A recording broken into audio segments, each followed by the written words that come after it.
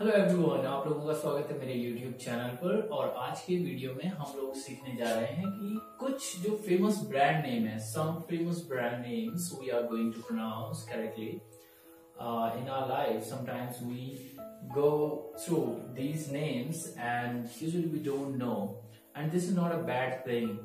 ये कोई बुरी बात नहीं है कि हमें इनके नाम पता ना हो, लेकिन क्या होता है कि कई बार हमें ब्रांड नेम बोलने पड़ते हैं और अगर हम उन्हें सही से बोलेंगे तो इसमें कोई बुरी बात नहीं है। ठीक है, चलिए सीखते हैं कि इन ब्रांड नेम्स का नाम किस तरह से। मैंने यहाँ पे हिंदी में भी आप लोगों को लिख के दिया है, लेकिन मैं इन्हें आप लोगों के लिए प्रोनाउंस करके बताऊंगा। पहला जो है वो है, हम बोलते हैं McDonald's. Sometimes we pronounce it wrong way. I have heard lots of people who are pronouncing these words wrongly.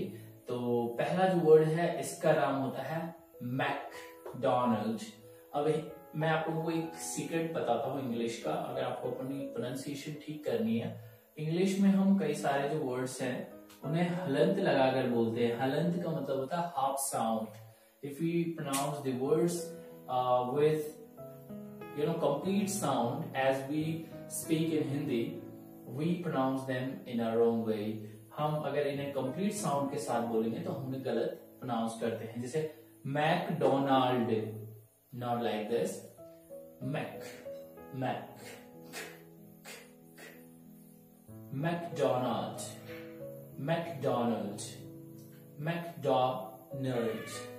Alright, so next one is, हम क्या प्रोनाउंस करते हैं इसे, पिज्जा हट, है ना।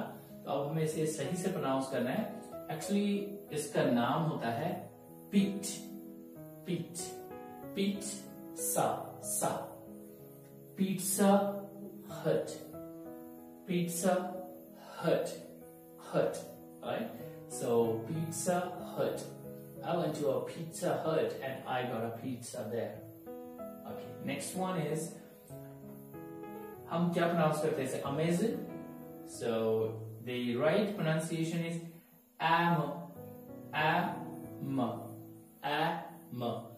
Amazon, Amazon, Pizza Hut, McDonald's. Next one is ADOBE. आप लोगों ने मोबाइल में इसे देखा होगा। So the pronunciation, usually we pronounce it Adobe, alright, Adobe Reader, but the right pronunciation is Adobe, Adobe. So इसका जो स्ट्रेस है वो डो पे है, तो हम इसे इस तरह से बोलेंगे Adobe, Adobe Reader, Adobe Reader. Next one is Disney, Disney. तो ये जो एस साउंड है एक्चुअली ये ज साउंड है, तो डिस्नी की जगह हम इसे पढ़ेंगे डिज्नी, और ये N I, Disney Disney Disney. Next one is, हम इसे पढ़ते हैं लैविस कई बार, right.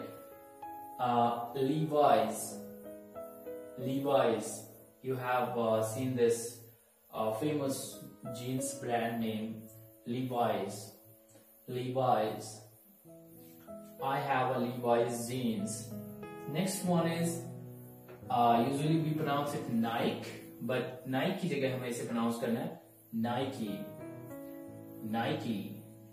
Next one is Sevens, Adidas, no, Adidas,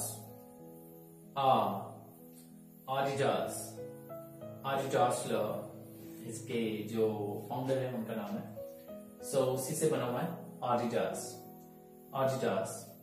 next one is, ये थोड़ा सा, ये क्योंकि एक F साउंड देता है, जो V है ये F साउंड देता है, alright. Volkswagen, Volkswagen, Volkswagen, Volkswagen. So we cannot correct our pronunciation 100% as a native speaker, but at least if we reach to 80 to 90%, it's okay. All right, be happy with that. Don't try to copy the native speaker. If you can copy, it's good, but if you cannot, don't be ashamed of it. कि ऐसा शर्माने की जरूरत नहीं कि ओह मेरा pronunciation बहुत गलत है। Actually it's all about practice, alright, keep on practising. अगर हमें से प्रैक्टिस ज्यादा करनी है और हर कोई इसे जितनी ज्यादा प्रैक्टिस करेगा उतनी अच्छी इंग्लिश बोल सकता है।